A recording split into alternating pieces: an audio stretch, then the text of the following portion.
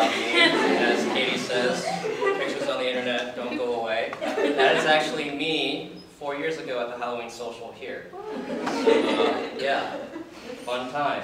That was the most G-rated picture I could find. So yeah, I am in Chicago now. This is Chicago. And before we continue, just a little bit of a plug.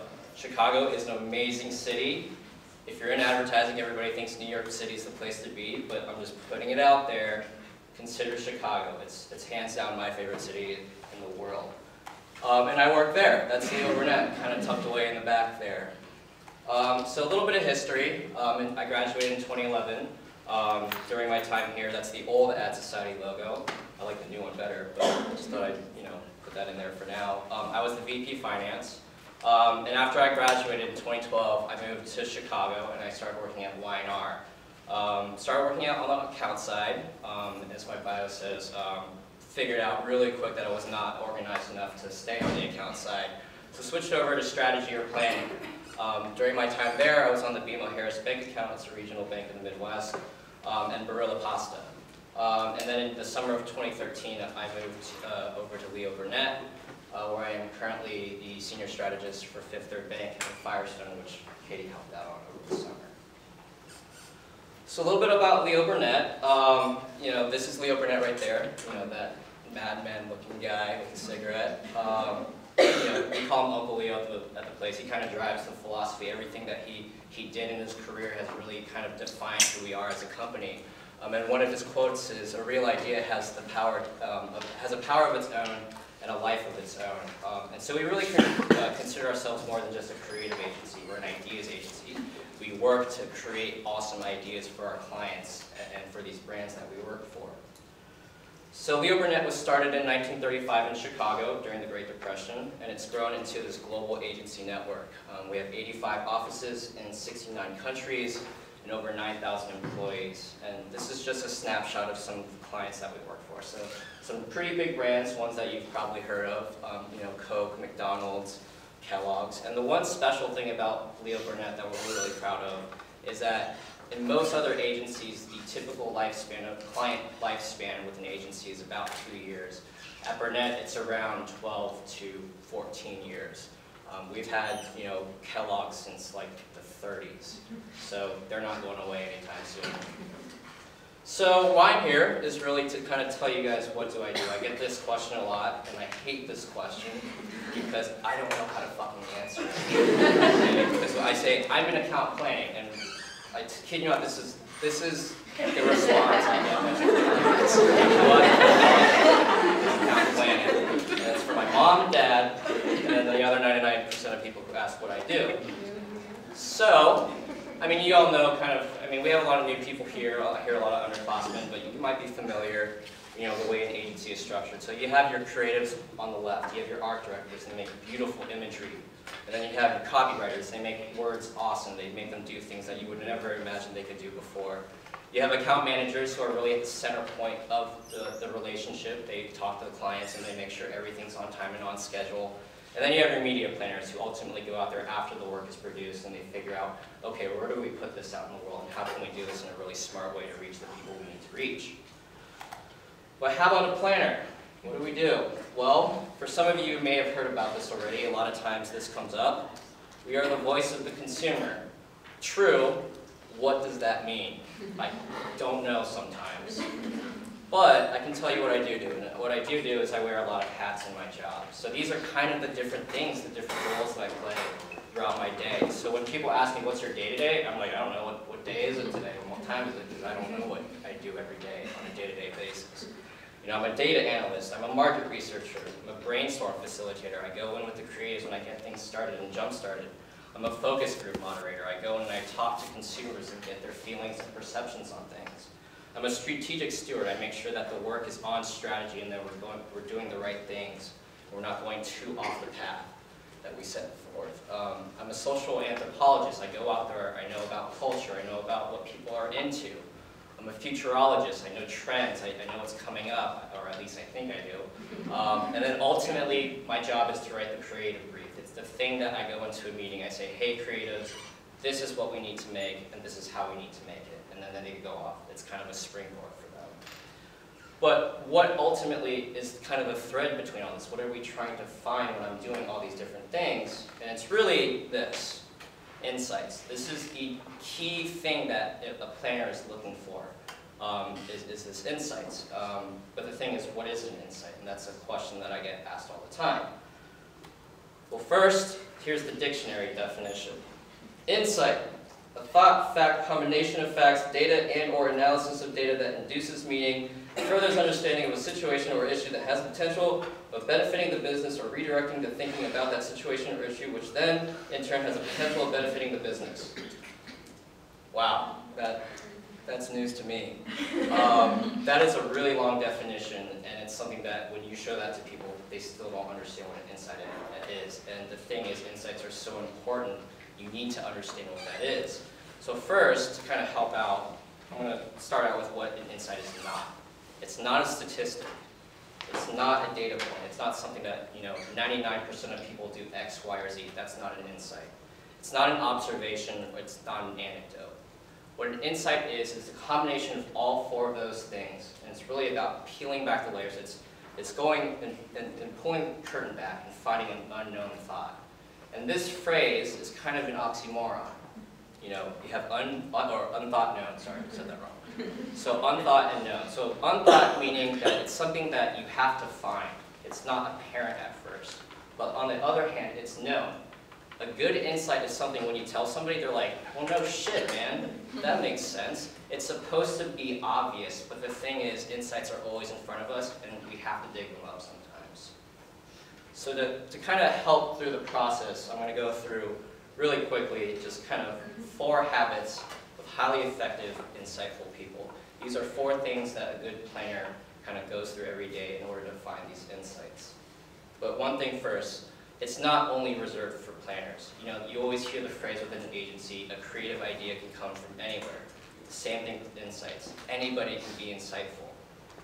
It may be, to use a college analogy, finding insights may be a planner's major, but it's something that everybody should be minoring in. It's something that everybody within an agency should be able to do. So don't think that, when you're working in an agency, it's the strategic planner's job to find the insight. Everybody needs to be able to do it because it's how you evaluate work. It's how you determine whether work is good or bad if it's based on a powerful insight. If you don't know what that is, you won't be able to make good work. So first, hunt in unusual places. This is where things get kind of fun for planners. Here in class, you kind of learn the usual places. You learn about, market research, focus groups, usage and attitude study, that's what UNA stands for, tracking studies, competitive tracking, and communications. I mean, these are things that you learn in class. It's all the theory and the textbook stuff. But where you can really find insights is in the unusual places. It's going out there to places you wouldn't think to go and really digging in. It's talking to psychologists, looking at the heritage of a brand, looking at unspoken taboos, things that people aren't willing to touch. Sacred cows, things that people always talk about and hold really high esteem for, but because they're so sacred, we're too afraid to touch them. Cultural contradictions, things out in the world that just don't make sense. When things don't make sense, people don't want to touch it. And just the rest. I mean, things like, YouTube videos. I mean, this is a job where I get to sit at work in my cube and just watch YouTube videos every day, and I get to charge my clients for it. It's kind of awesome. Watching, TVs, movies, books, you can find an insight from anywhere. You don't have to have a report or a white paper and find an insight within that. If anything, that's how you get boring insights. It's because everybody has those. It's you going out there to the unusual places and putting a new spin on things. So an example of this was, we have the brand Purina. I'm sure some of you are familiar with the dog food. And, kind of in the research process, what's the most popular thing on the internet? Cat videos and dog videos. So obviously that's where we went. We started watching dog videos and kind of all the different ones, and we started asking ourselves, why? Why are there so many dog videos on the internet? I mean, yeah, we get dogs are awesome and people love their dogs. Why do people love their own dog? Sometimes when people show you their own dog, it's like, yeah, that's kind of cool, but I don't think you love that dog way too much. There's something very personal when it comes to your own dog. Any dog is good, but to you, your dog is great. So that really led to this insight of hidden in every single dog is a great dog. And from that, we got this work. If your dog can dream it, Purina Pro Plan can help him achieve it.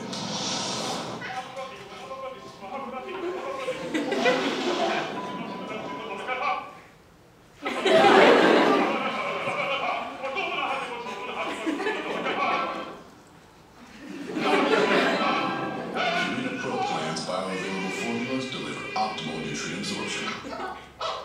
Purina Pro Plan, nutrition that performs. So like in a typical dog commercial, what if they just talk about nutrition? It makes your dog healthier, it makes their coat shinier. But what this insight does is it puts much more meaning to it. It makes it into something that's more relatable and something that's a lot more powerful. And this has been kind of directing the whole campaign. It's this notion that inside every dog is a great dog. Second, be a student of the human condition. This is just a really fancy way of saying people watch. Like understand what makes people tick, understand what makes people make the decisions that they make. And really, here are just 10 people laws that are almost always true. Change scares us, very true. Our past is most indicative of what we do. We're creatures of habit. What we did yesterday, we'll probably do today. Our decisions are based on emotions first and then rationalized later. We can all relate to that. We treat life like a popularity contest. High school doesn't end after you graduate high school. We don't remember what happened. What happened is what we remembered. That's that notion that, when you talk to an eyewitness, they're not necessarily telling the truth. They've already crafted the truth in their own mind. We require shorthands and shortcuts just based on the way we text nowadays. That you can obviously see how that's true. We prefer the path of least resistance. We would rather go the shortcut and the short road than go around the obstacle. Our childhood memories are the most powerful. Nostalgia is a very powerful tool. Our reptilian brain usually wins. Usually when it comes to fight or flight, you kind of revert back to what naturally comes up first in your brain. And we need constant validation. We want that like button. We want that little heart on Instagram all the time. We count it. I'm probably going to count my status after this. It's not, being a student of the human condition, it's not an easy A, but it's a hell of a class. So how can you do that? Be a serial empath, and that what it means is have empathy. Be able to relate with people. You're going to come across people who you think, I disagree with everything you stand for. But if you shut them out and you don't try to understand what's kind of ticking behind there, you won't be able to find that insight that's kind of driving them. Be a voyeur legally. People watch, sit in a park, just watch what people do. People do really interesting things, but they don't even realize it. And if you can just sit there and watch those little quirks, something powerful will come up. And what people don't say is just as important as what they do say. And this is why focus groups sometimes are a detriment to the work, because you'll be sitting there and you'll hear them saying all these things, but you're not paying attention to the visual cues, the facial expressions, because sometimes those things are a lot more revealing than just the statements that they do make. So this is an example from Morgan Stanley. The insight was, investing involves all of our own different psyches. So when it comes to investing your money, there is no investment personality. There are a lot of other personalities that are involved, and they get involved, and they kind of compete with each other, but ultimately investing is this huge hodgepodge of different faces that are trying to compete for the final word. All right, everyone, I'd like to call this meeting of Julie's Subconscious to order. Julie's instant gratification status report. Same as yesterday, but just to reiterate, still want a pony. Julie's retirement panic, you're next. 17 years, everybody. 17 years until quitting time. What's a 529 plan? What's the deal with the capital gains changes? Who's watching the ship? Yes, Julie's denial. Blah, blah, blah, blah, blah, blah. I'm not listening to you. Blah, blah, blah, blah, blah, Very blah, good blah. point. Julie's daughter's college money. I plan on hanging in the background of her mind all day and then cranking up the pressure right as she's falling asleep tonight. I'd like to build on that. Go ahead, Julie's pipe dreams. First of all, I thought that we were adding a sunroom onto the kitchen, and second of all, I thought we were buying a ski house in Banff.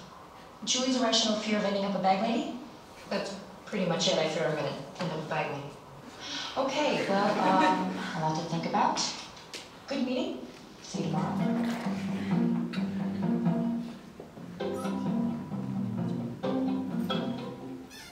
So you can see how, when watching someone and seeing how they make their decision, you can see all the different things, the different stages that they go through.